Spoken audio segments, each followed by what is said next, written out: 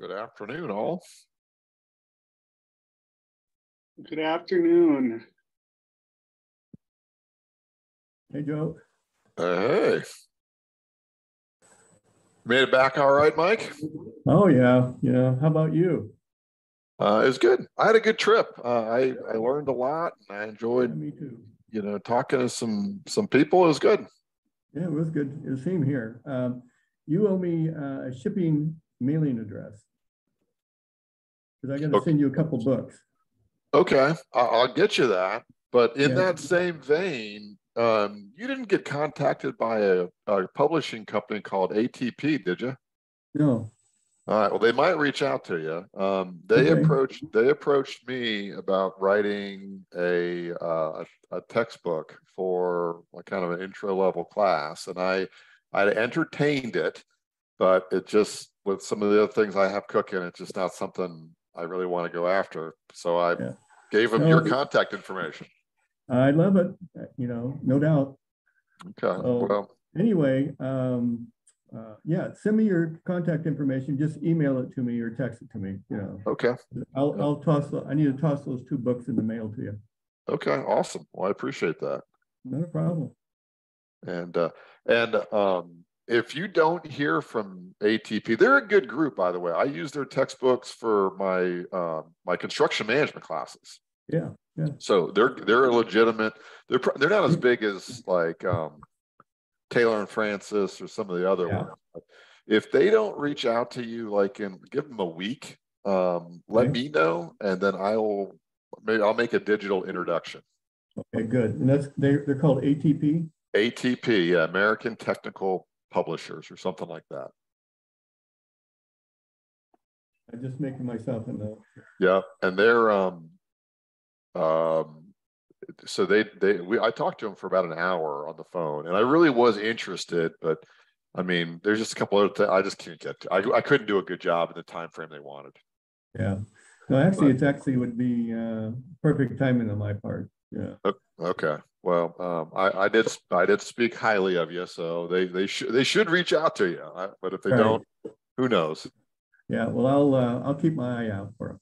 Yeah, and the intent is for it not to be like a Part 107 prep. It'd be kind of like. No, I totally get it. Yeah. Zach, can you make me co-host? Yeah, you should be co-host now. Oh. Okay. I could be. It shows in participants that you are, so you should be good. Okay. All right, cool. Thank you. Got it. We got a couple of minutes before we'll start up.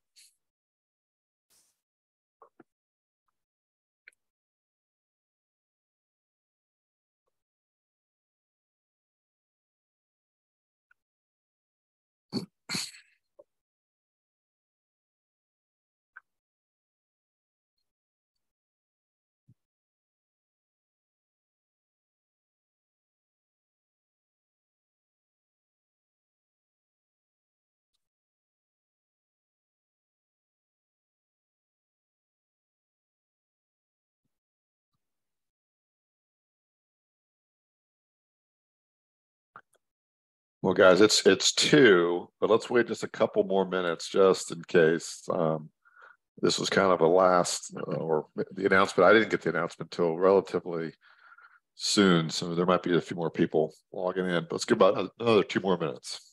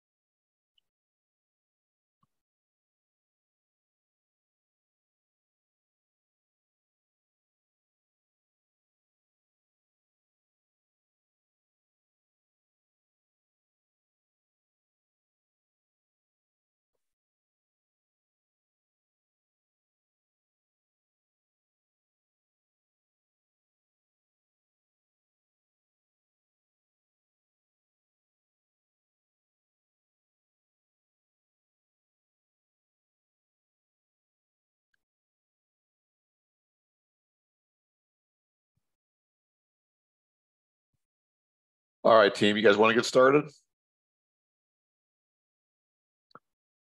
Works for me. All right. Yeah, let's do it. All right. So I'm going to go ahead and share my screen here. So, and I'm going to start off this way. So I don't know, a month or however long ago when we were having these discussions, and Zach said that he was going to be stepping away because for the summertime while he was, teaching some courses and whatnot. And I accepted the mantle of taking his role on for at least the next couple of months. Had that discussion, no problem. And then when we were out in Denver, some of you guys were there. We kind of clarified that a little bit. At least I wanted to kind of drill down, kind of thinking, okay, what is it we're doing? What's the point here? And I'm kind of action oriented and goal oriented rather. So I sat down with Diana and Zach and just kind of identified these 5 things. So these 5 tasks here, these are actually my words based off of our discussion. So this is kind of the marching orders that they kind of gave us over the summer.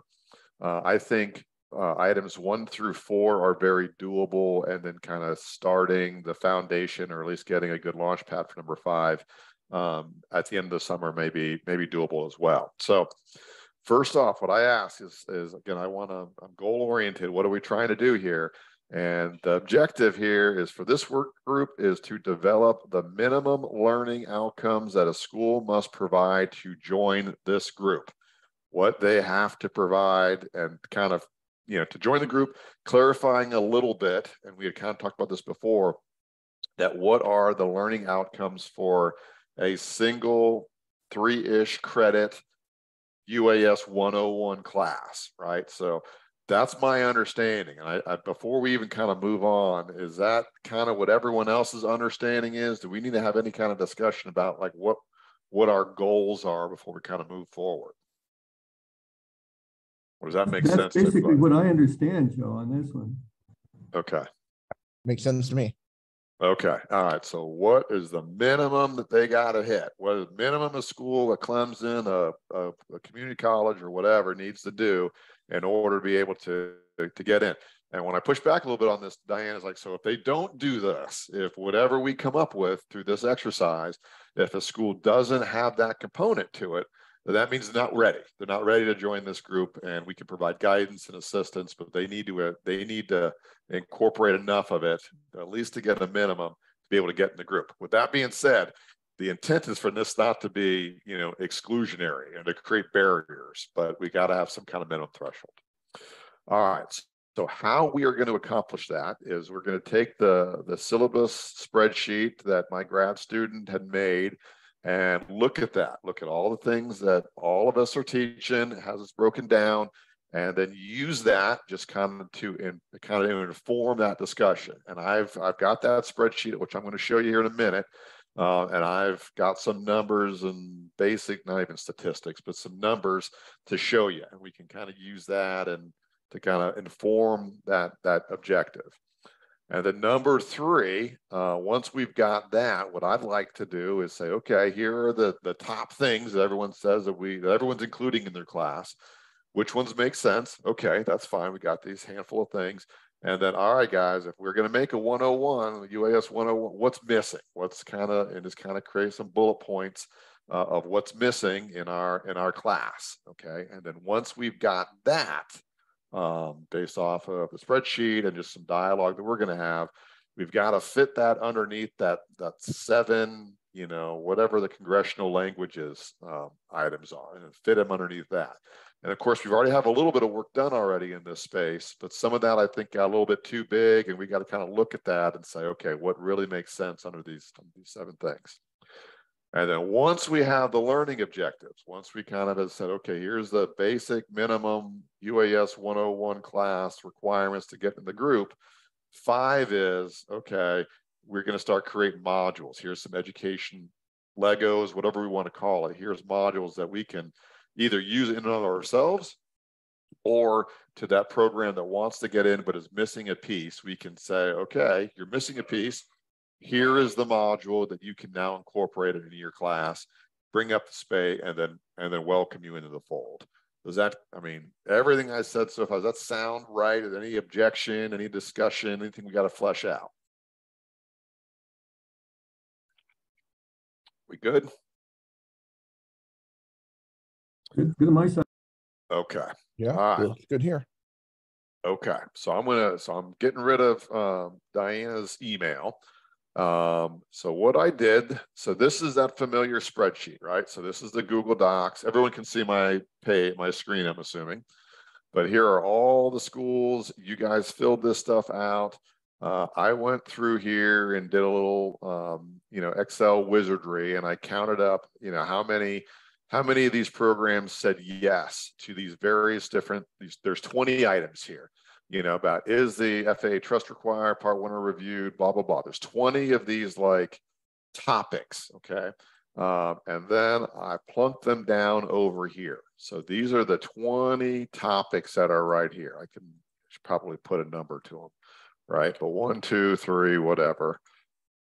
20 of these items. And then this number over here of the 47 classes that are included in that spreadsheet, this is the number of classes which said yes, that they include that in their course.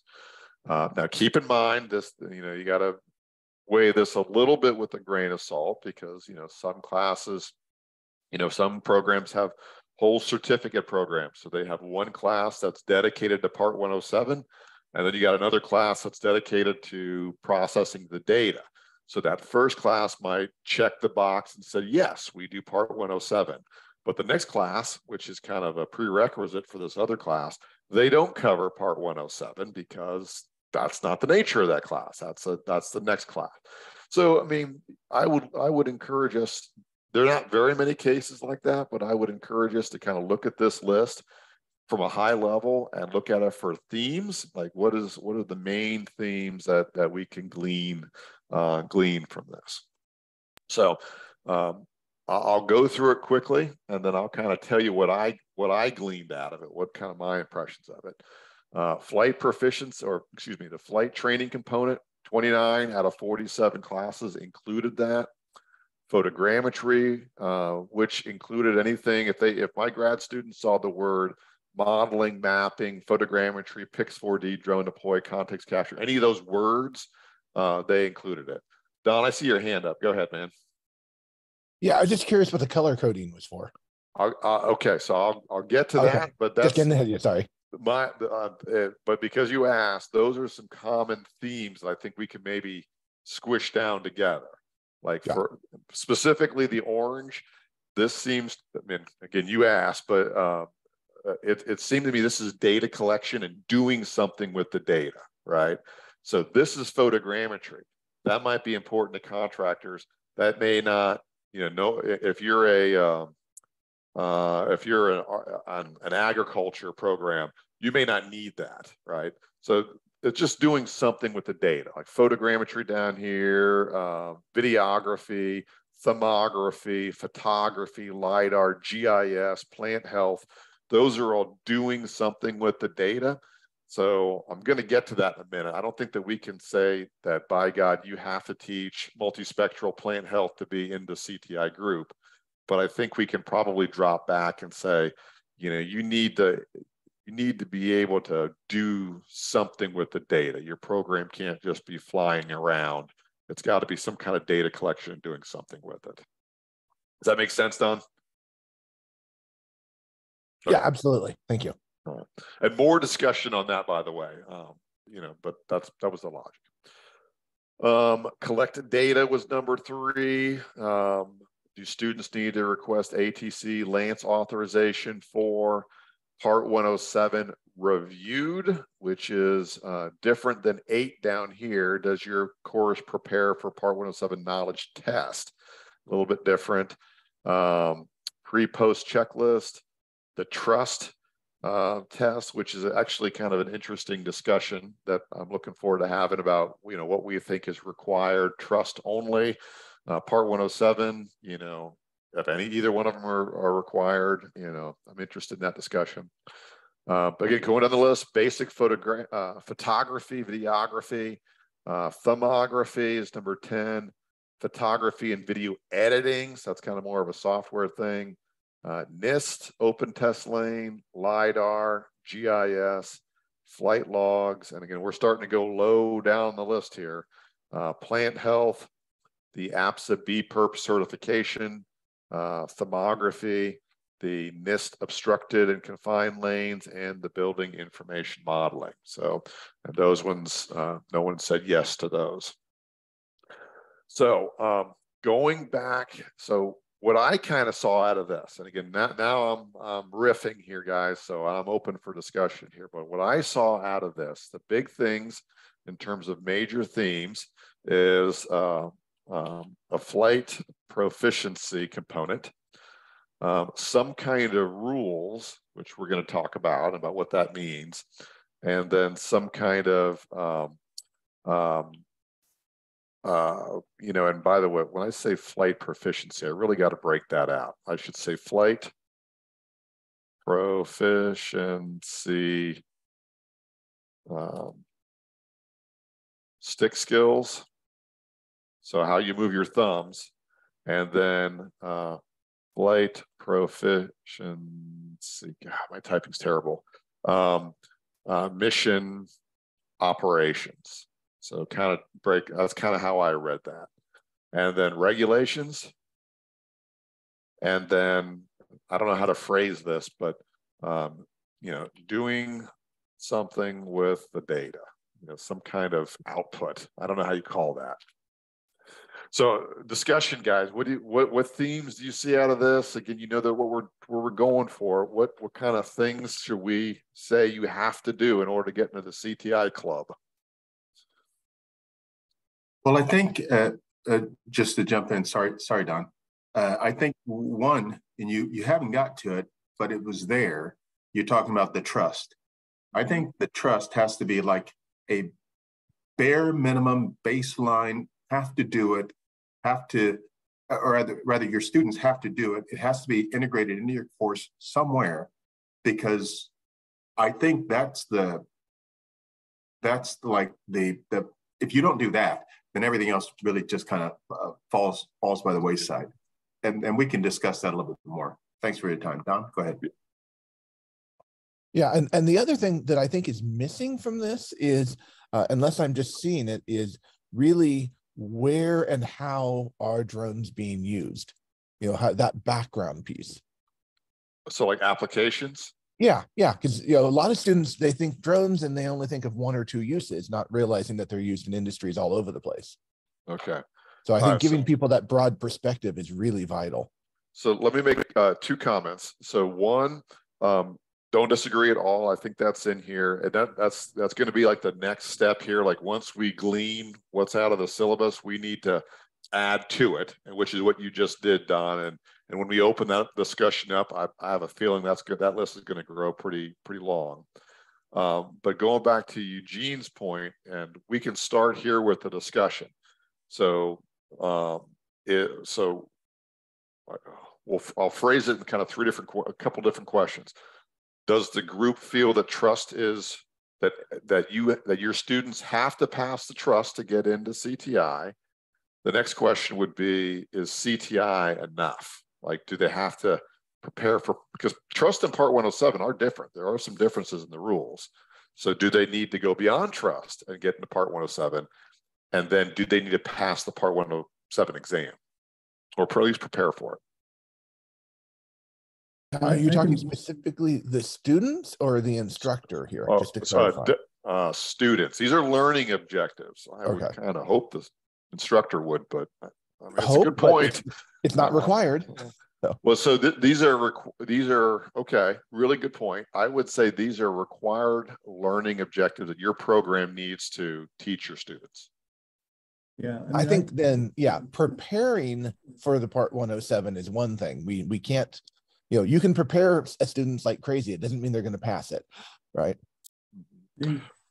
Now, another thing you could do, if I may jump into it, going to the trust versus 107, you could require that in order for them to do this acceptance into this class, is that you say you must have a trust or you must have a Part 107 just to be a part of it. More or less that let's say another college wants to get in, what we're saying is that you must already have a 107 preparation. That might, or take Eugene's part and say that part of this is that it's a 107 or a trust, that you must have, an element or a building block along with this course that we're talking about. So now my suggestion is, we need to do that. They either should have a trust, or like in our situation, we require and we have preps for 107. So to get into even to the first class, you have to have a 107. So, but again, this is a threshold of what we're saying, that a part of the CTI group is that you must have these modules in place. So I would kind of go along with Eugene and say that you must have at least a minimum of a trust and preferably a 107. Okay. Now, are you talking to even get into the class, or are you talking to the content of the class?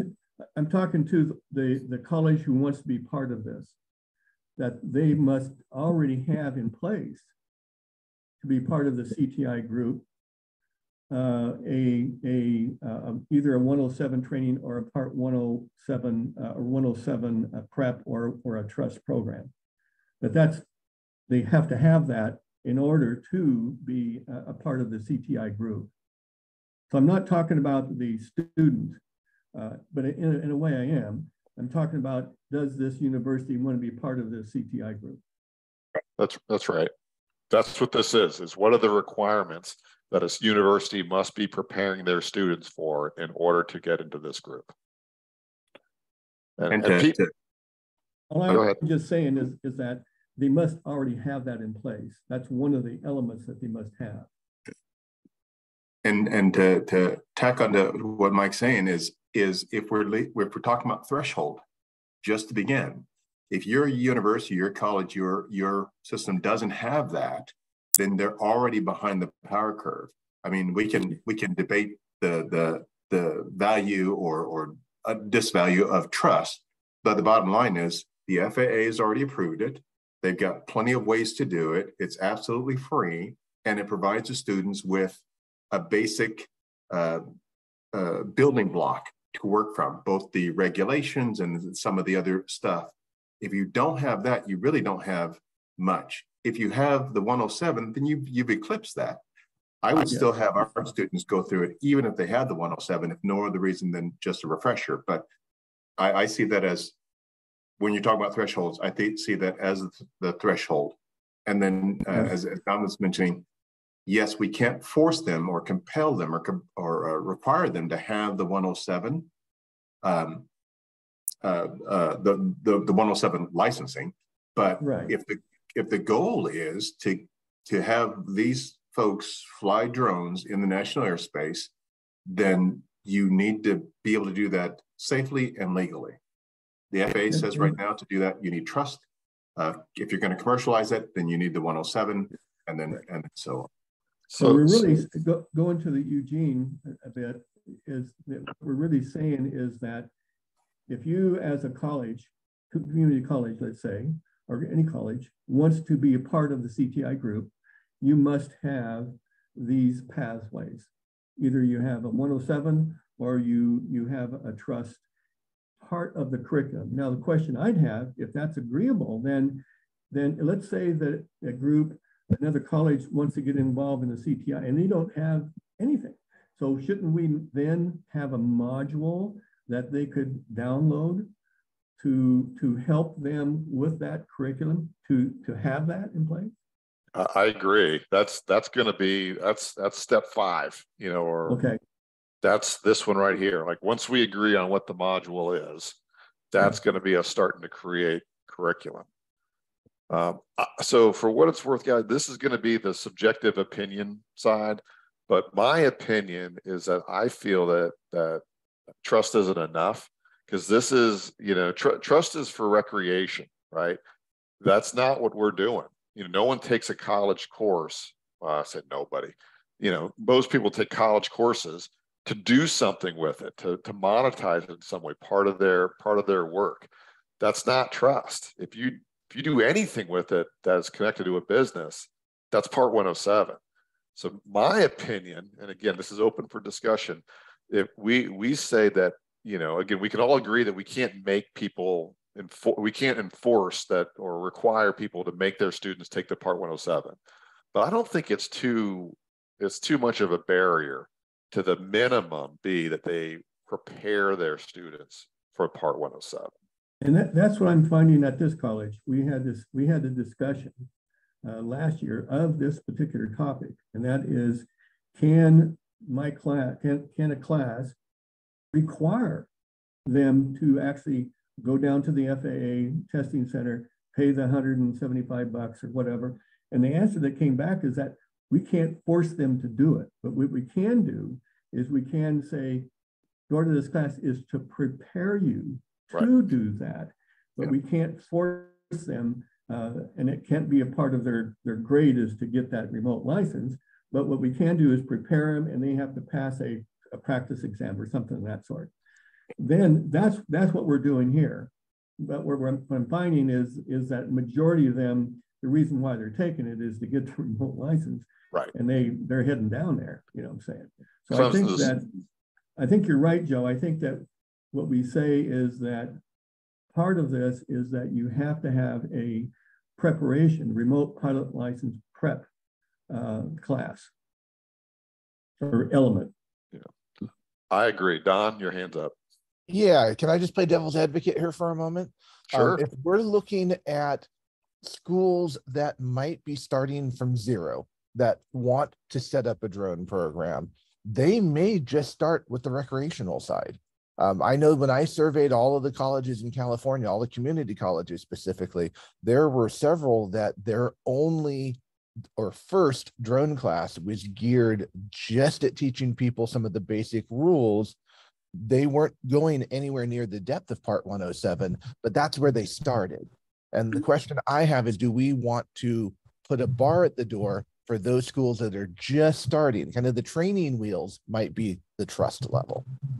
So from a community college faculty member, I would say, yes, we want to say they have to have prepared for 107, because a lot of the community colleges and technical schools that are just starting are putting the recreational side within their workforce development groups, not in their academic side. So having to get the CTI would be that extra step above than just starting out at recreational. So from a community, as a community college and faculty from that side, I absolutely think to be part of CTI, you should have a prepared class for 107.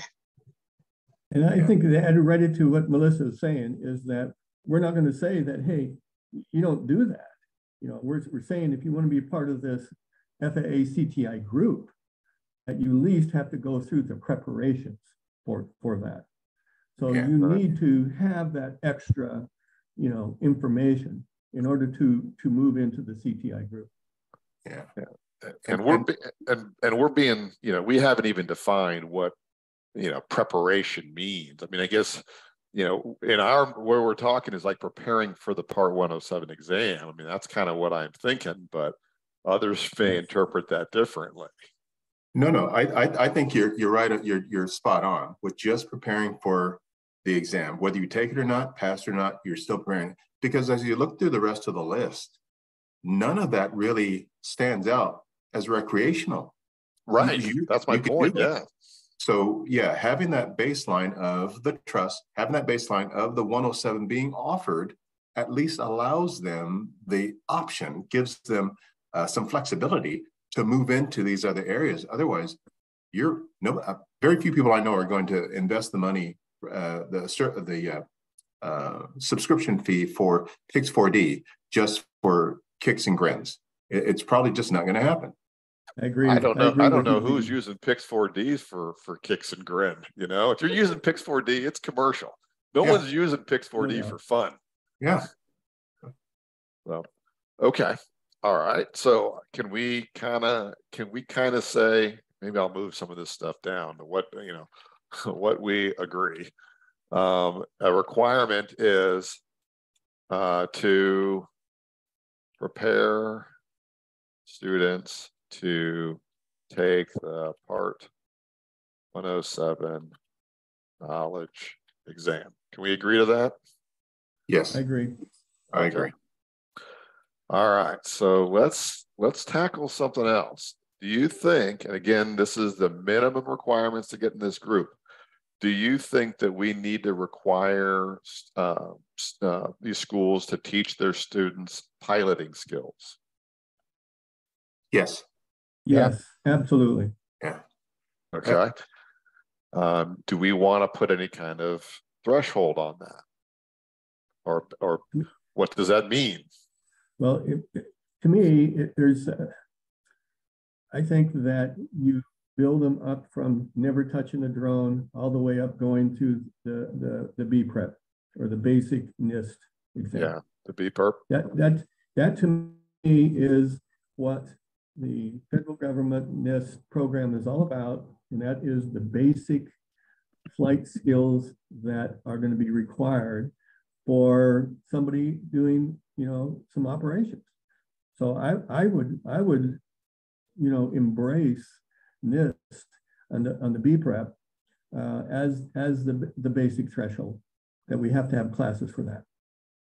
Now, let me just throw this out to the group. When Mike says the NIST B perp, does everybody know what that is? Yeah. Okay. I mean, it's for those not willing to say they don't know, I'll throw it out. NIST is a government lab. It's under the Department of Commerce. NIST is an acronym for the National Institute of Standards and Testing, I think. Technology. Technology. Okay. So, and they have a group underneath them that deals in robotics, and they have developed several test lanes and test. And you've probably seen them. They're 5-gallon buckets. They changed to 2-gallon buckets, and now they're moving down to like an 8-quart bucket. They keep changing the test, which is a little annoying to me, to be honest with you.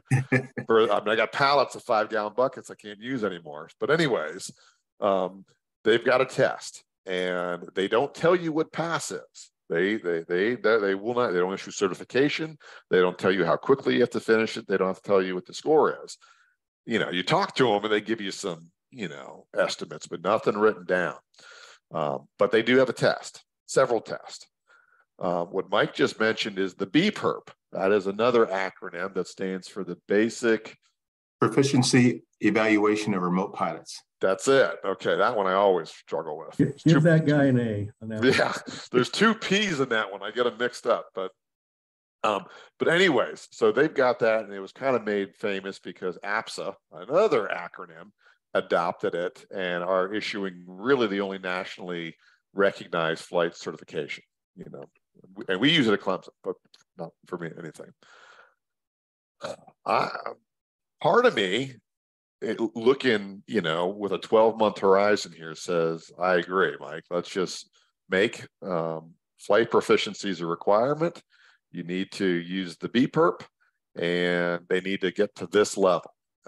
And part of me says yes, but the downside with this, or the barrier, is now you got to be able to have facilities to be able to build that, to store that, to do that.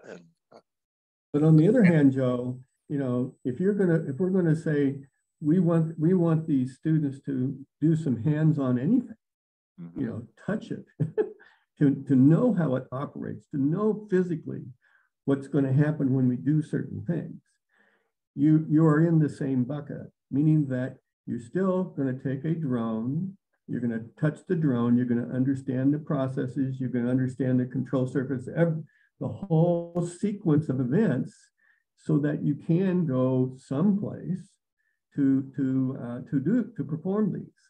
So I think that by putting this in, it basically says that part of the CTI group is to perform these so that we can ensure that there is a safe, it's all about safety. So, and we're not asking them to do the advanced stuff or anything else. It's just, and they got the darn things down to where they're small. You can do them into a basketball court, for God's sakes. Yeah. So I think the facility is not going to be the issue. I think it's just taking a little bit of time, putting something together, and it's a very simple, if you just look at the basic course, it's very simple and low cost. So I don't think it's a high threshold, okay? We're not asking them to get into a real helicopter, you know. Gotcha. Don, and I think you got your hand up, then Eugene next. First off, I absolutely agree.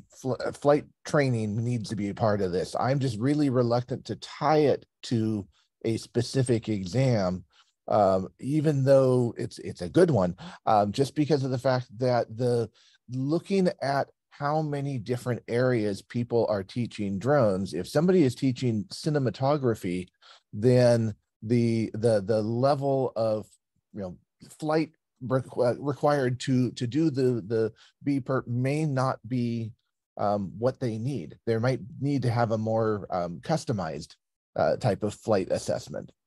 But this would be minimum, I would say. And I think you're right, Don, that if I'm going into, say, autonomous flight for surveyors, it's a bit different. But what this does on the basic is that it provides a mechanism to ensure that the student has knowledge and has the touch to be safe.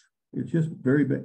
And by tying it into a standard, that means everybody can, because even today, I have commercial companies here that are adopting this as a standard and minimum requirement for them to even employ somebody, So I think that you're correct that whatever the downstream application to get into, such as, inspection wind towers, is a really different methodology. But these guys, before they even get there, should have breezed through and have that information, a basic building block for them.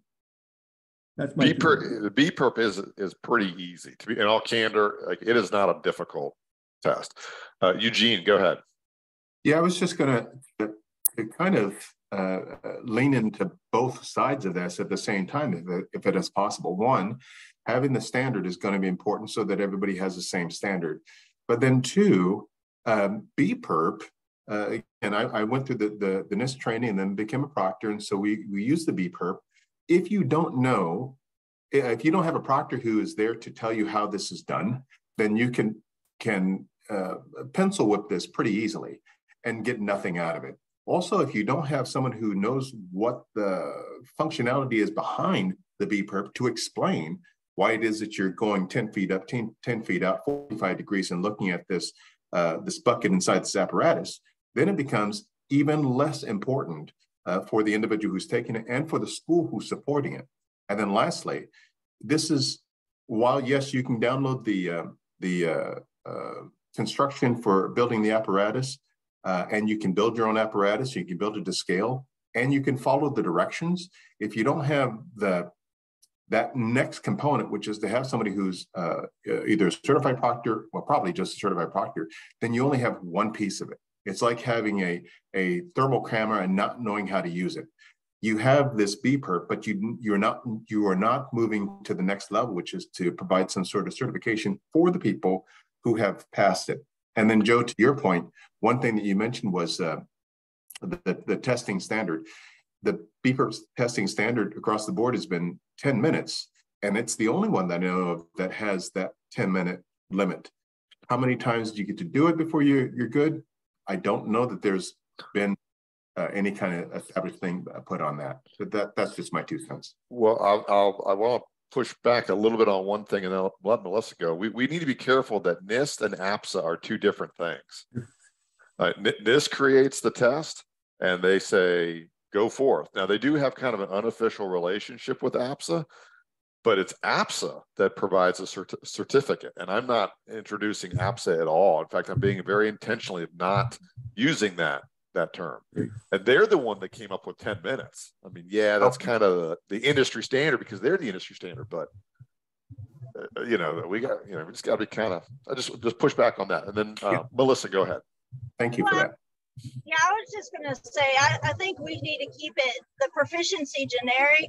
I mean, we can have modules for NIST and other things, but if we don't want to have to rewrite this every time somebody else comes out, whether it's AUVSI with their top operator level 2 or whatever, you know, they change something. I mean, we kind of need to keep it generic and proficient. And then the modules is where we can have people pick which way they want to go. I mean, you can write proficiency generically and still achieve it without requiring people to have the NIST and you know, proctors and all that stuff. Because at the community college level, I can tell you they're not going to have proctors, and so that's going to wipe out a whole section of people who ever could be CTI. Well, again, when you say proctors, we're talking about APSA, and I know, but if we put in even NIST, I mean, there's some community colleges that are barely surviving financially to build the course, and as you said, they keep changing it. You know, I think putting it to a specific thing is going to really eliminate a lot of people versus I can have teach proficiency flying without ever using this. Yes. So, well, that's a fair statement. Yes, it is. Can I add something to that? So one thing is that I agree with Joe is that we shouldn't talk about APSA. That's your certifications, okay? But what we should do is say, you know, using the NIST protocols, okay? And then allow the community college what's, you know, the method to teach that, because you got the protocols, you got the methodologies in there, and the grading system will be up to the community college. So we won't ask the community college to become an APSA. In fact, we're going to leave that out because NIST doesn't even talk about, they don't certify, they just say they work with ASTM to establish these standards. And so I think that the NIST protocols should be added, but we should not talk about what's pass, what's fail. You know, that should be up to the community college. I think we just have the protocols in there to have them get to fly. That is well enough to bring into the CTI group. Then allow the college to go beyond that if they want to. So maybe if I'm hearing you, Mike, maybe what maybe what we do is we say that the community college need to have, we leave it generic, but they need to have some kind of standardized or a methodology for assessing flight proficiency, that they need to have flight proficiency and they have to have a methodology for how they assess it. And then period. Yes. This is great, but also is that, you know, reference the NIST standards, the NIST protocols. We have to say something in there on the NIST, don't we? That's up for, I mean, that's up for grabs. Yeah. It is. I mean, I agree with you. Like I use it. Like I like it because it's different than AUVSI and all this because it's a federal agency. You know, that's right. It's different. It is different, and I've been through TOP and all that. It's a mess, right? You know, I don't even want to touch that, but I think that this is a standard that we can use in a community college, of which we are one, and that it's structured, it's easy to apply, it's easy to integrate, and it gives me a methodology to evaluate the performance of the individuals, and I'm the one who grades them accordingly.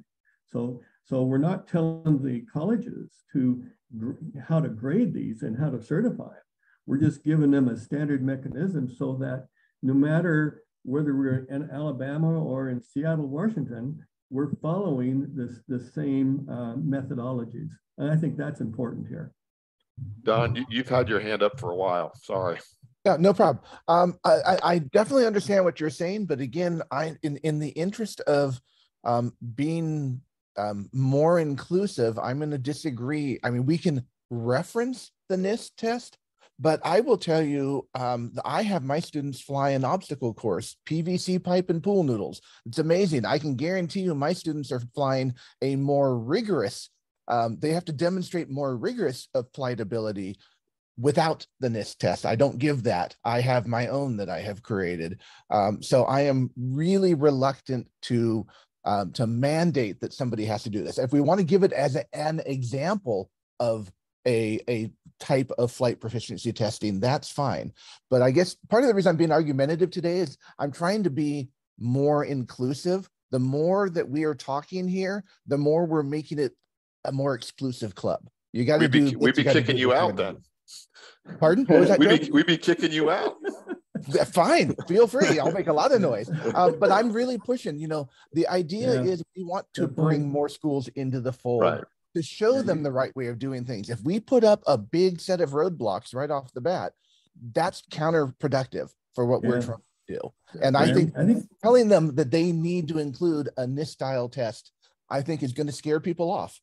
Telling them you need to do some sort of flight proficiency evaluation. And by the way, here's one example. I think that's okay. I'm just trying to really keep us on the more inclusive side. Yeah, your point's taken.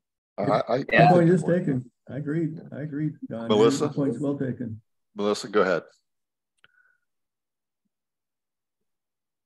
I was just going to say, I agree, absolutely. I have no problem with standards and protocols, and we don't use, I use NIST in the beginning, but we also have an obstacle course that my students probably could outfly most NIST people, because I don't like NIST, but that's from cyber side. So I think using it as an example is great, but as a required test, it would take us out of CTI also. All right, so I'm thinking of a way of phrasing this. Joe,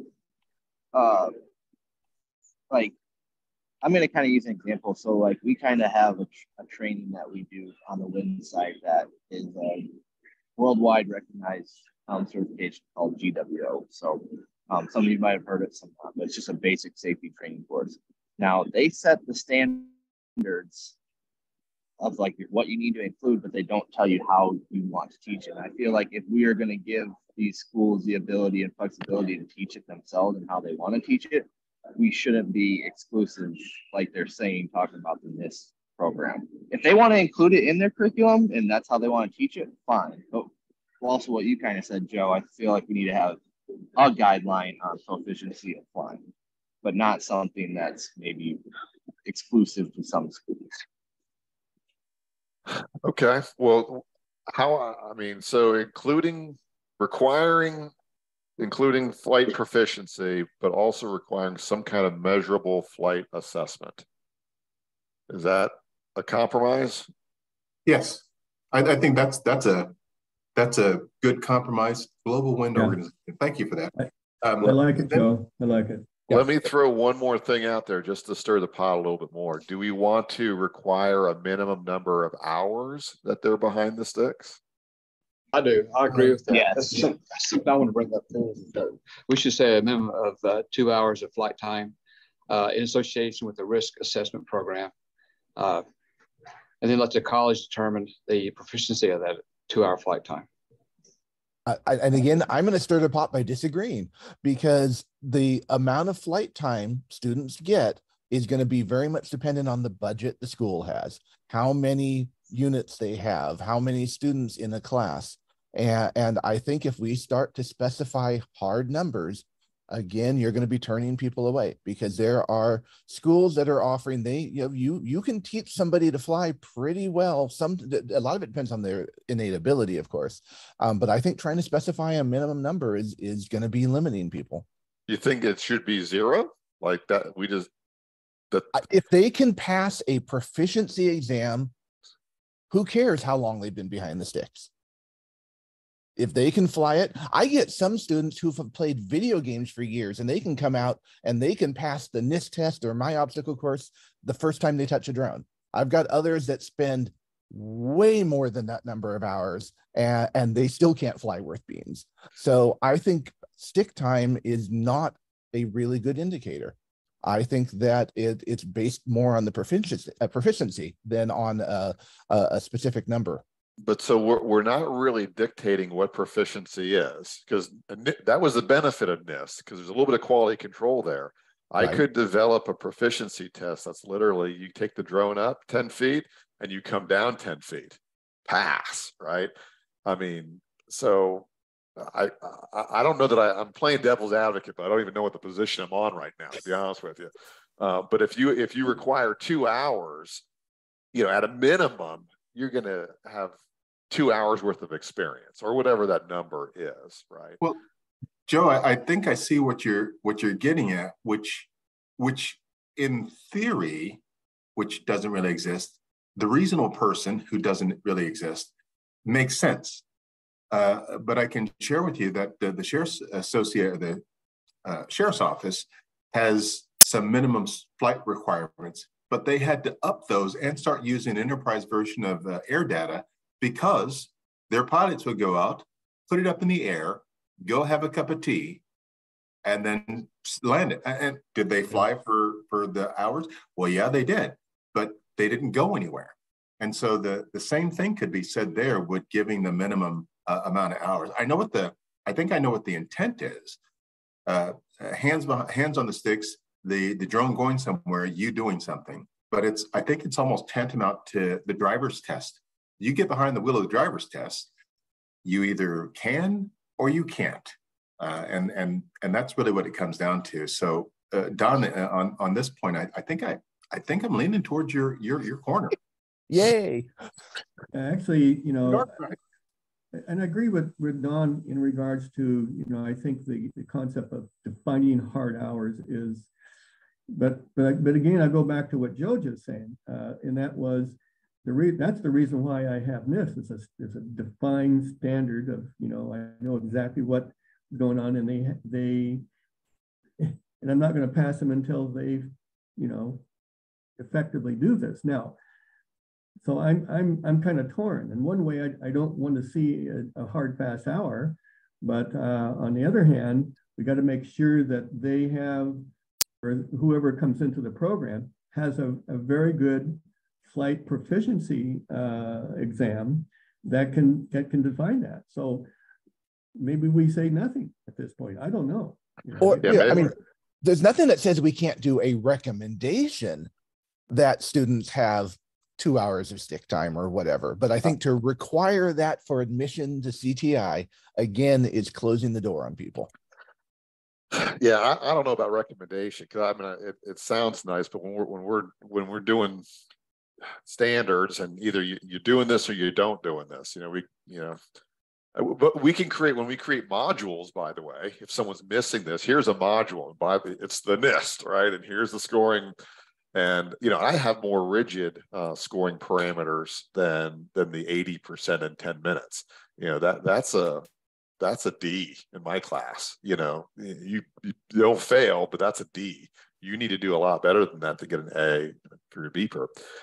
So what do you say we just leave it? Okay, I threw it out there so I can retract the comment. Well, can I ask, since Diana is here now, can I ask her a question? Hi, Diana. This goes to one of the part of the conversation we're having, because what we're doing obviously is trying to figure out what the standards are, in part for a school to enter CTI. I'm pushing for a wider net, being more inclusive, knowing that once schools are in, we can help guide them, mentor them, etc. But is that something that the FAA has a point of view on? Are you looking to, be slightly more exclusive? That's a bad word, but you kind of know what I mean with that. Well, and I think we've actually done a little the opposite. I think originally following the air traffic CTI, which is very small and very detailed and a lot of requirements to be met. Congress for this UAS CTI was all about workforce development. And that's kind of all over the place, right? So when we initially we had those words in the beginning. It scared a lot of schools off because it was like, you have to, have a minor, you have to have a certificate program, all the things. And so we just kind of took it upon ourselves to open that up. But I still think the mentoring part, I really like that idea, because there are, and we've kind of done that, Donald, I think you were even, you and maybe Kenya now were early on with the video starting and maintaining a drone program. We pushed that out to schools, and I give them your names too. If there's a school from your area, anywhere near you, reaches out and they're trying to build a program, we do connect them with you, and hopefully you have heard from some of them. But I think a more formal kind of program might be actually a really great idea. And we even are getting ready to have a conversation with Justine Hollingshead over at NC State about, how we can, how should we go about really making sure that, young women, and they may not be young, I went back to school really old, but women are comfortable and want to get involved, is all part of the whole DEI and A. Right. And I guess, and Joe, this is to you and to the whole group. I think the conversation has been straying where we've been talking more about what does it take to get into the CTI. I don't think that's what we should be doing. I think we should be talking about what should a minimum introductory drone course look like. Whether the school gets allowed into the CTI or not I don't think is purview of this group. I think that our conversation has strayed from our purpose. Well, I'm open to change, but I kind of, my perspective is that those are similar. We're designing the criteria for an entry-level UAS 101 class. If a university doesn't provide that, I don't know that they're ready to be in CTI. So maybe I'm viewing it the wrong way. Well, and that's the question I have is what I agree on that one. I do think that, the whole purpose of this group and getting together is to have that entry level, have that, here you go, let me hand it to you. And what we at the FAA do not do is provide curriculum, right? So that's where, this is a beautiful thing. But Diana, what would you consider to be the minimum a school would need to teach in order to be qualified to be admitted into the CTI? I usually look at it's Part 107 prep, and I realize they can get that side of, the piece that you go and take the test, but also that the field ops, being out and actually hands-on and doing is usually what we really push. And we do also, when we accept that maybe on a couple courses, we say, work towards that certification. And then the next thing, and I brought this up before in this group, one of the other training objectives and goals was to have dual credit, like you're working with high schools to make that happen. That's actually in the language, but we kind of ignored that one because we knew it was going to be hard enough. Not hard enough, but, so that's really kind of what we went. Do you have a Part 107? What we want to not have happen, and we've had schools request to participate, that they ask, they say we have a, ground school, and we mention drones in that course. And it's like, no, it's got to be true drone UAS courses. It has to meet these 7-8 items, right? Right. Yep. And again, we don't know we're still defining what those are. And again, it was Congress who threw them out there, and I really don't know who I'm sure someone within the FAA provided that language to whoever, but I don't know who that was. It was, 2018 Reauthorization Act, and I have no idea. To me, so that I could go back and say, hey, what did you mean by this? Who knows? Cody, your hand's up, and guys, we're actually getting close to our time, so let's have Cody talk through it. And then maybe we can define where we're leaving, so that when we have our next meeting, we know where to pick this back up. So, Cody, go ahead. Yeah, I think it kind of goes back to points that Don and Diana made about what is this course? What do we want with this course? Because if we want this course to be educational and curriculum and involve curriculum to further, educate people, then we probably need to be more inclusive. But if we're trying to do what workforce development wants and push more people out into industry and employ people, then I feel like your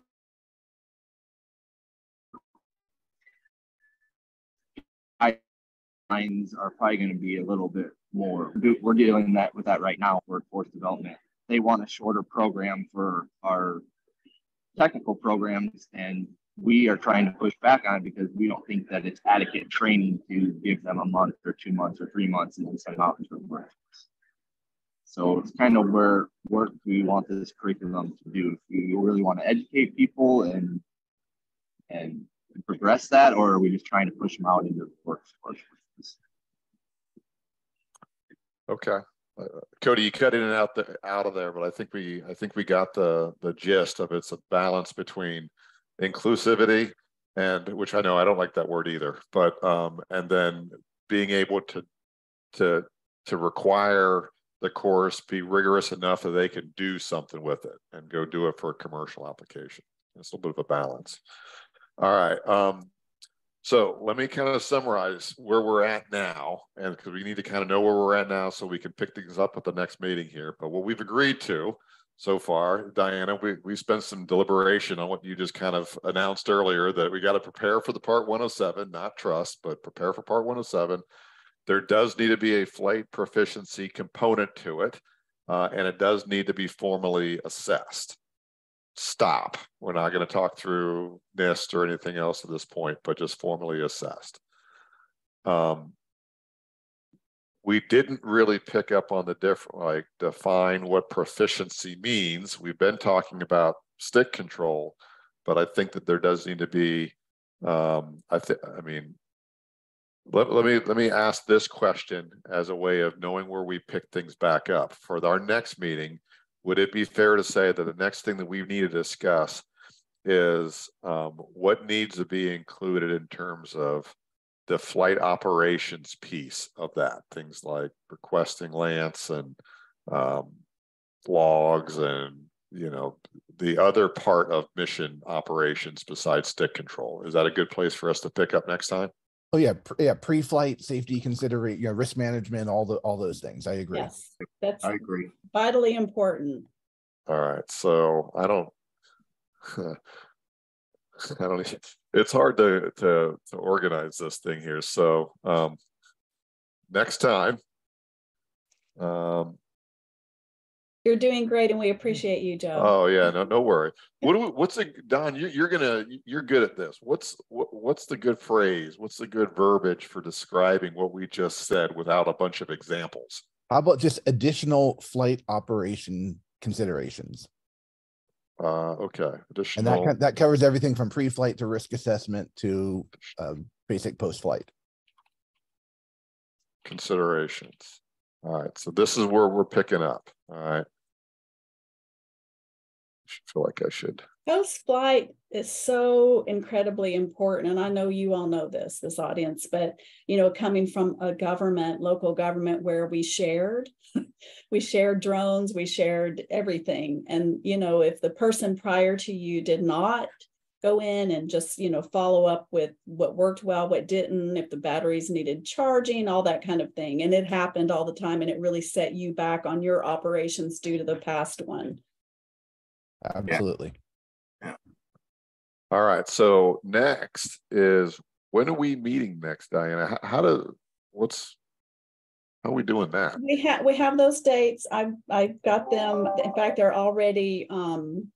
Zach has already got them with the Zoom meeting. So I have them flagged, and let me go back and see when they are. That's right. I'm sorry. My brain was a little slow. I gave you some dates right there. I knew that I was available. Okay. That's all right. That's all right. We're on it. All right. And then, so you've got those, and then you'll push those out to the group with the Outlook. Sooner than this one. My apologies. Between Exponential and the New Jersey right before that, man. And then I brought my mom home. That's a whole other. Hey, sometimes with a smaller group, things happen faster. Yeah. Spontaneity. And we may have disagreed today, but I think we still like each other, so that's good. I don't think that we disagree. I mean,